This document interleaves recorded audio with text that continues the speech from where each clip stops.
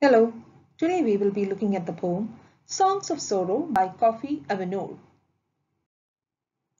George Kofi Awonoor Williams was a poet from Ghana whose works were deeply rooted in his native Ewe tradition. He often lamented the westernized African's loss of identity and turned to the oral tradition of his village for inspiration.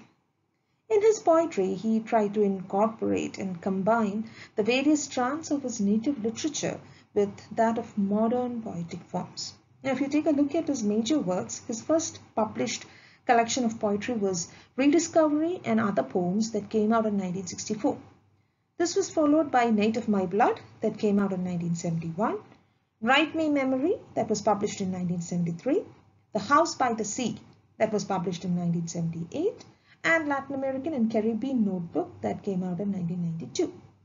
The Promise of Hope, New and Selected Poems 1964 to 2013 was published posthumously in 2014. A short introduction to the poem Songs of Sorrow. The poem is modeled like an African dirge in the tradition of Ewe. So this is drastically different from the Western dirge. The form is different, the structure is different. The poem depicts a man who is troubled by the misfortunes caused by the unrelenting fate that is dogging his footsteps. It looks at the tribulations of life and the seminal role played by ancestors in determining one's fate. It is marked by a tone of pessimism, and the poetic persona contemplates the inevitability of fate. Now let's move on to a detailed analysis of the poem. Zogby's Lisa has treated me thus. It has led me among the sharps of the forest. Returning is not possible, and going forward is a great difficulty. The affairs of this world are like chameleon feces into which I have stepped. When I cleave, it cannot go. The poet begins by suggesting the possibility of an ancestral curse, and Zogby's Lisa is probably an ancestor.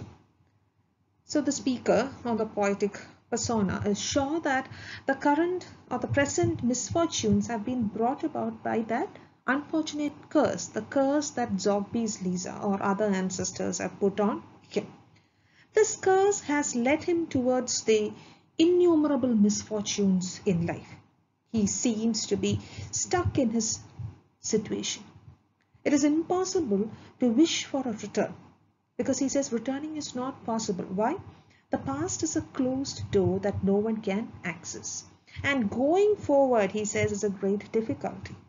At the same time, it is difficult to envisage a happy future as life is a difficult road to traverse. It is unpredictable. The speaker is doubtful of its smooth continuity. In the very next line, the poet depicts a very startling image associated with worldly problems. He says that worldly problems, the matters of this world, they are like chameleon feces, sticky and vile. And when you try to evade it, when you try to escape it, it clings on to you. It just won't let you go. So the image again stresses the motive of fatalism that runs throughout the poem. One cannot really entertain the possibility of escape, as such an option may not be feasible. And remember that this motive of fatalism was something that was very common in African tradition. I am on the world's extreme corner. I am not sitting in the row with the eminent, but those who are lucky sit in the middle and forget. I am on the world's extreme corner. I can only go beyond and forget. So here he is talking about the kind of social or class divides that we have in our society. Okay? So in terms of social stratification, the speaker assumes that he's in the world's extreme corner, which is a rather unfavorable position. His life is not intermingled with the lives of the famous or the distinguished people who sit in the front row. He brands himself as unlucky as he believes that The lucky people are the ones who sit in the middle. They may not be in the front, but they are in the middle. They are not towards the other end, the extreme end. They sit in the middle and forget the world's worries that are forced on the unlucky ones.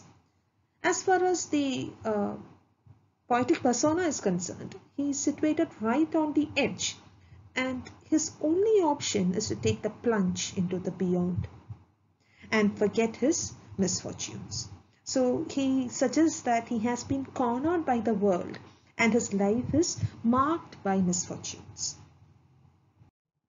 My people, I have been somewhere. If I turn here, the rain beats me. If I turn there, the sun burns me.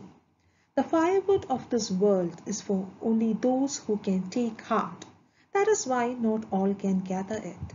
The world is not good for anybody, but you are so happy with your fate. Alas, the travelers are back, all covered with debt. The speaker addresses his people, my people. Why does he do that? Because they all face the same fate. Life doesn't provide easy options or solutions. And in the next line, you see the images of rain and sun. Okay?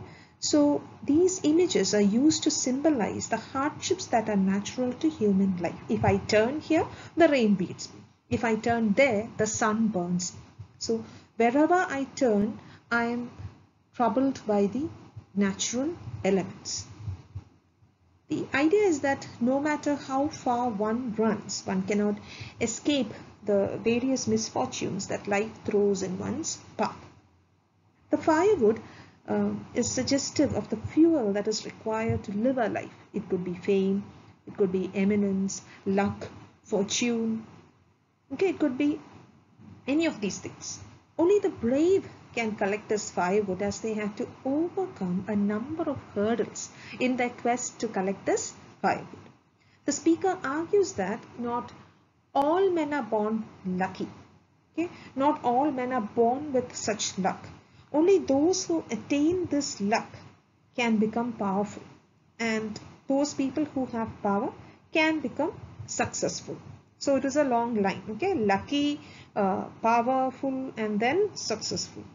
So you can say that he paints a rather pessimistic and gloomy picture of life when he says that the world is not a good place.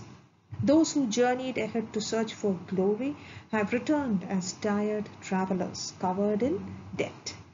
Even those adventurers, those who went ahead to make their fortune, they have come back. They had gone ahead to make a better life for themselves, but they have failed in their endeavors. They have failed in their adventures. They are now covered with the ignominy of shame. And this suggests the unpredictability of life. You can never predict whether you will go ahead and be successful. You can always go ahead, try to seek your luck, but in the end you might just fail. So life doesn't guarantee you a certain happiness, because you might fail in your adventure and come back as a tired traveler. Something has happened to me, the thing so great that I cannot weep. I have no sons to fire the gun when I die, and no daughters to wail when I close my mouth. I have wandered on the wilderness, the great wilderness men call life. The rain has beaten me, and the sharp stumps cut as keen as knives. I shall go beyond and rest. I have no kin and no brother. Death has made war upon our house. The speaker now hints at a great tragedy or sorrow that has befallen him. This tragedy is so immense, as far as he is concerned, it is so huge that it has robbed him of his capacity to cry. He is numb with sorrow and cannot express his agony. And then he reveals the reason for this despair. Family is perhaps the greatest strength of men, and both ancestors and progeny are equally important. Now his sadness, his agony arises because of the fact that He has no sons or daughters to perform his last rituals. And you have to remember that this was considered to be a great disgrace in African tradition. No sons will fire the gun for him, no daughters will cry on his grave. And then he goes on to the metaphor of life as wilderness. And this metaphor becomes the extension of the imagery that was used in the previous stanza.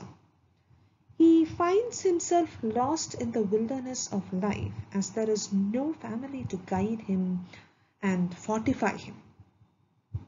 And then he says, the rain has beaten me and the sharp stumps cut as keen as knives.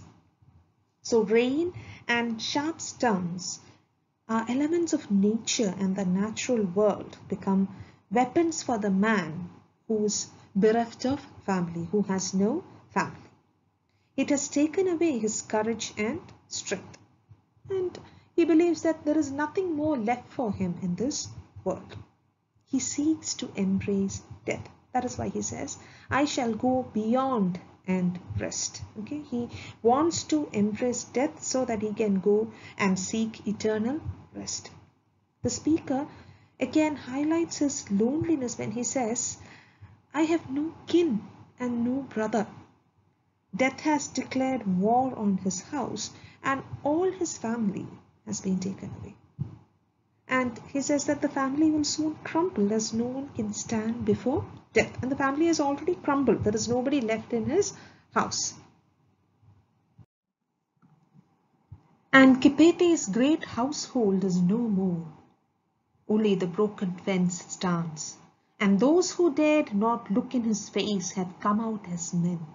How well their pride is with them. Let those gone before take note, they have treated their offspring badly. What is the wailing for? Somebody is dead. Agosu himself, alas, a snake has bitten me, my right arm is broken, and the tree on which I lean is fallen. The poet mourns the loss of Kipeti, who is probably a kinsman or a tribesman whose entire family has perished. The great family of Kipeti has now been reduced to a broken fence, symbolic of disuse and, by association, death.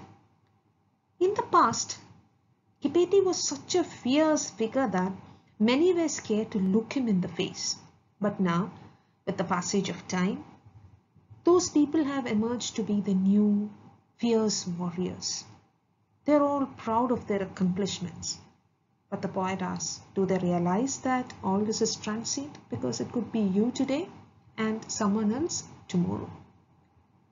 The speaker says that such tragedy has risen because the ancestors did not bless their future generations. And then he hears a sad cry. He says, what is the wailing for? And then he finds the reason for the sad cry. He realizes that death has claimed yet another kinsman. And this is Agosu himself. The speaker's sorrow at Agosu's death is very sharp. He feels the pain as intensely as a snake bite or a broken arm because Agosu was that dear to him. Agosu's death is compared to all the great misfortunes that he can think of. He believes that he is also falling down as the presence on which he has leaned for support is now no more. Agosi, if you go, tell them, tell Nidevu, Kipeti and Kowe that they have done us evil. Tell them their house is falling and the trees in the fens have been eaten by termites, that the martels curse them. Ask them why they idle there while we suffer and eat sand, and the crow and the vulture hover always above our broken fences, and strangers walk over our portion. The speaker addresses his friend Agosi and says, now that you are going to the world of the dead, tell our ancestors, Nidevu, Kipeti and Kowe, that they have brought this evil on the family. The family is dying and this is indicative of a lack of benediction. The family or clan is on the verge of destruction, and the image of tree is suggestive of family and life, the image of trees. And the trees in the fens have been eaten by termites. So the image of termites slowly destroying a tree is symbolic of a clan on the verge of extinction. The speaker doesn't understand why the ancestors are not interceding on their behalf and helping them. Their idleness is rather cruel as the living are now suffering. So instead of bounteous, plentiful food, what do they get? They eat sand. Their mouths are filled with sand. And this is yet another image that suggests death. Both crow and vulture are considered to be ominous birds, birds of ill luck. And the idea is that bad luck is slowly circling them. It is hovering around their heads. They cannot flourish. They cannot come up in life. And strangers are now claiming what is entitled to them. Strangers walk over their portion. So the speaker wants the ancestors to not withhold their blessings anymore. And one can view the poem as a petition or plea to the ancestors. I hope all of you understood the poem. Thank you.